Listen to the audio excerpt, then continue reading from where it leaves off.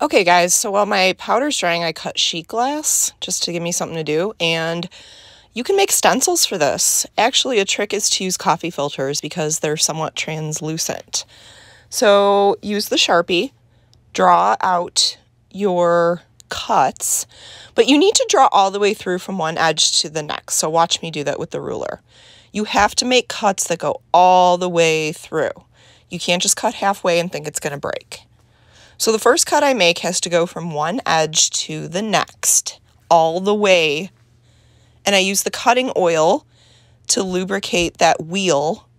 I stand up and I put body weight down when I cut. Take the running pliers and you're going to line it up with the Sharpie line. You're going to apply pressure and then you should be able to make that cut. Okay, now pieces with difficult angles, I've actually made kind of like a puzzle. So these rocks, honestly, it felt like putting a puzzle together.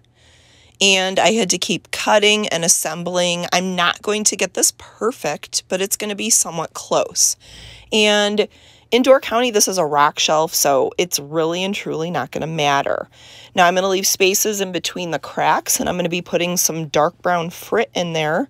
And this is kind of just the base of those rocks that you see.